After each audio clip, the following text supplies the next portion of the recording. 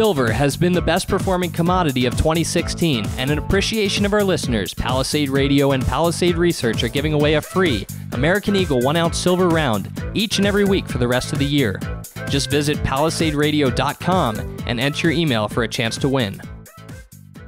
Welcome back to another episode of Palisade Radio. This is your host, Colin Cattell. Just a quick reminder for our listeners, we're still doing the silver giveaway. We're giving away one free American ounce silver round each and every week to our listeners. Just go to palisaderadio.com and sign up. Each and every one of the people that sign up will receive a 15-page report on silver. On the show with us today is a new guest to the program. His name is Dwayne Dahl. He's an expert in the potash space. He's been involved in the potash space for quite some time. And I know potash isn't the sexiest commodity, but there was a few years ago a time when every potash company was on the rise, and we do believe at some point interest will come back into the potash space. In the meantime, we've been looking for companies that don't need high potash prices to excel in this market, and Dwayne is associated with a company we're invested in called GenSource Potash that we're going to talk about today. Dwayne, welcome back to the program. Welcome on the program. Thank you, Colin. It's a pleasure to be a guest on your show. Dwayne, I think the best way to start here is if you can give a brief background on yourself, how you got involved in the potash space and how long you've been in the potash space. I've been in the potash space now for 25 years. I had the experience in various levels and positions with Canpotex Limited.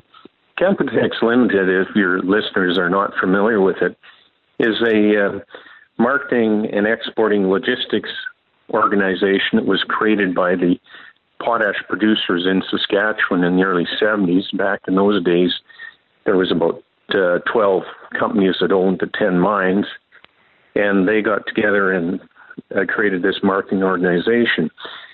During my time at Canpotex, I started in the accounting and treasury role, and then I had increasingly more senior positions, including heading up credit, administration, IT, and sales administration. Eventually became one of the three C-suite level executives.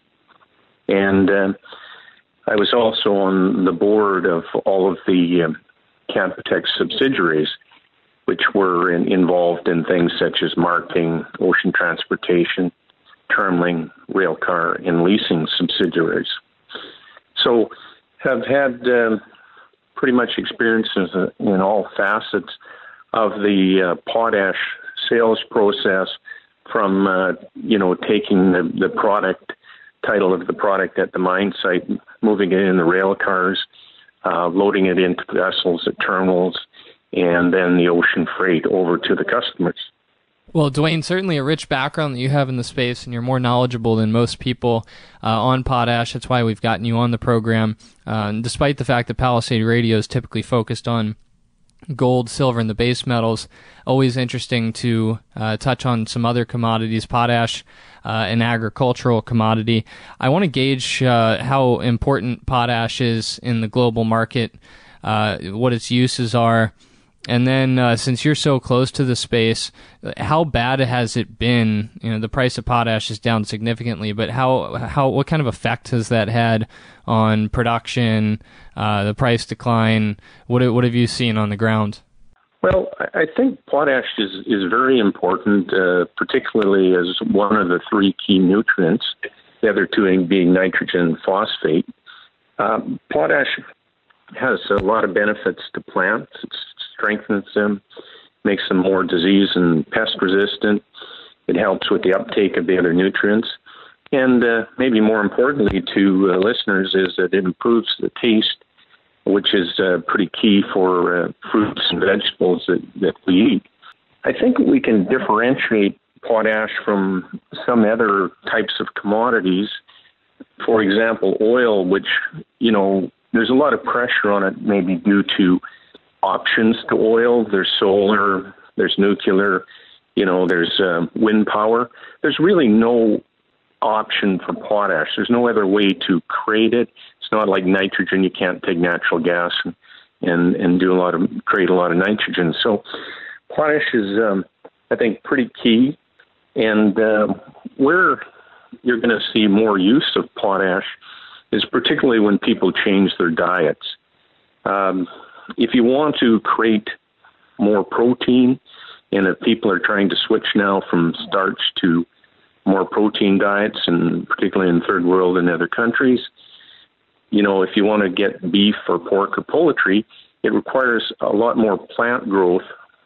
So you need a ratio of maybe 7 pounds, 5 pounds, or whatever of plants to create 1 pound of meat. So you get significant need for potash in that realm, and also you are going to see it as the population grows that we're going to have to grow more. I think some of the world organizations, if you look at what the International Fertilization Association says and the International Plant Nutrition Institute, they basically show that most of the future growth in food is going to be coming from fertilizers, and a big chunk from potash. The other source probably is from some GMO seeds or some type of change in the actual plant seeds, but that's going to have some of its own impacts, and people sometimes have concerns as well. As far as the market is not doing very well right now. As we all know, the tonnages have been down and the prices have fallen significantly.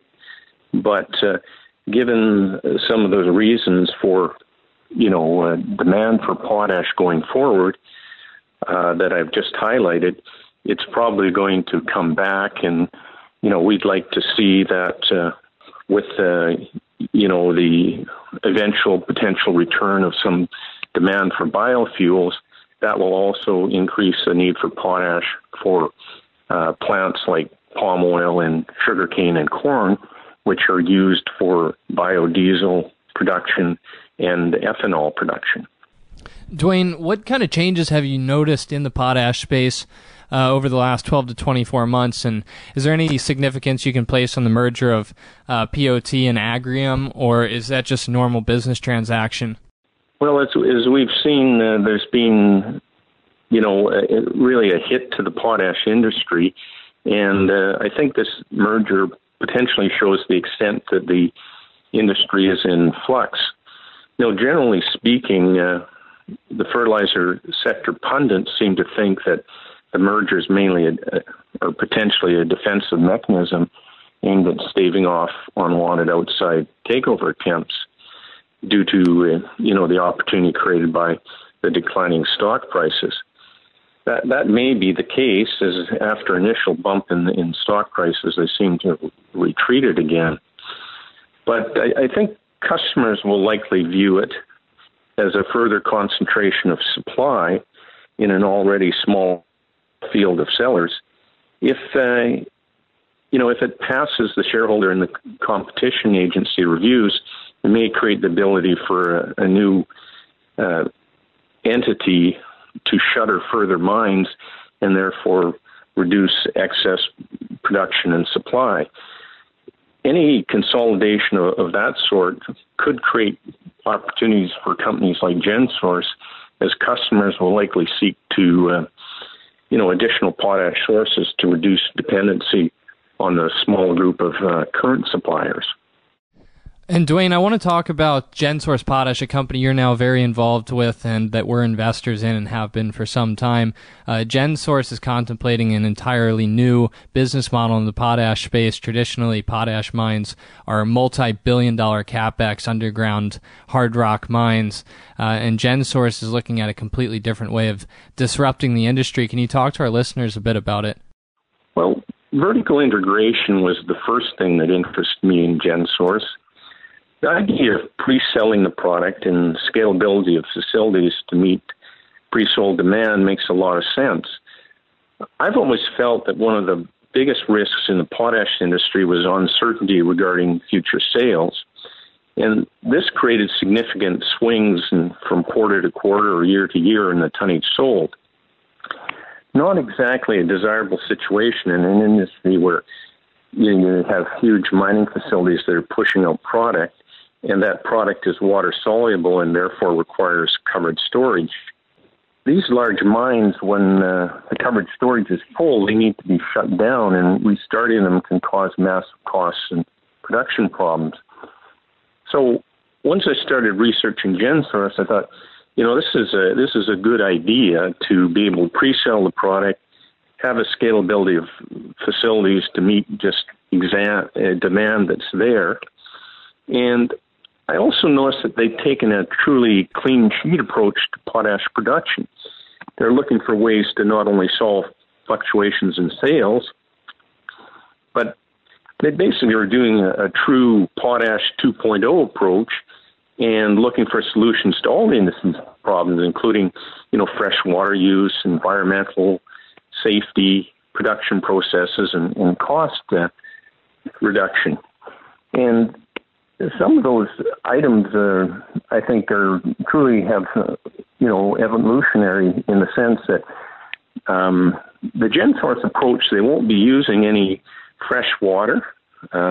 That can be, for a lot of people, the amount of fresh water that's used in this day and age is a very big issue for a lot of farmers and people who might be close to the potash mine, and instead they'll be using, brackish water from, Blairmore underground. They're not going to have any underground mining or any brine ponds or tailing piles. This will be quite an environmental advantage in the sense that, all those tailings that are currently at mines are stored above ground, and there's no real use for them. And at some point, environmentally, they're likely to become an issue because they're not having the underground mining, because they're not having the ponds and so on. That'll create a lot more or a lot less safety issues. And I think that will be a big benefit to GenSource.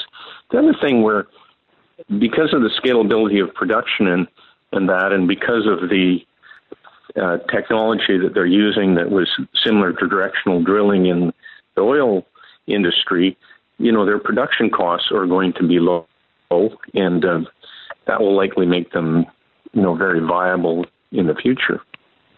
Dwayne, thanks for that. And I want to kind of sum up here by talking about Saskatchewan. For Canadians, it's something they're familiar with. For people in other places of the world, it's a quiet region that not that many people know the name of, but it's really the epicenter of potash, certainly in North America. And it's somewhere that you've worked and you've put quite a bit of your time into. What is it that makes Saskatchewan so important on the global scale when it comes to potash production? Well, Saskatchewan has a lot of the potash reserves. There's almost 50% of the world's recoverable potash reserves are in Canada, and other than a bit in New Brunswick, where they're no longer a producer, it's all in Saskatchewan, basically. Saskatchewan the location of it is good. There's a big demand for potash in the U.S., where they only have about 1% of the recoverable reserves.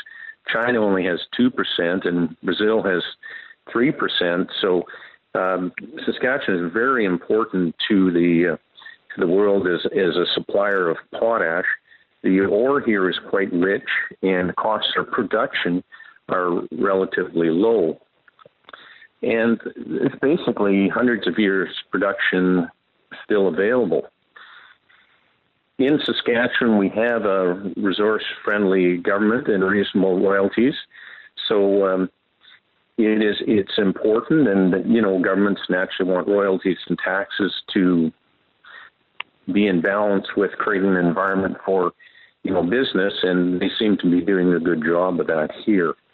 Well, fantastic, Dwayne. I really want to thank you for coming on the program today. For any of our listeners that are interested in finding out more about potash or Dwayne, the best place to go would be gensourcepotash.ca. And once again, that's a company that we're shareholders in, and we've participated in both of the last financings and are very optimistic. Mike and Rob, as the leadership there, and now with Dwayne, are putting together Dwayne, thank you so much for coming on the program, and we'll certainly look to get you back on in the near future. Thanks, Colin. Have a great day.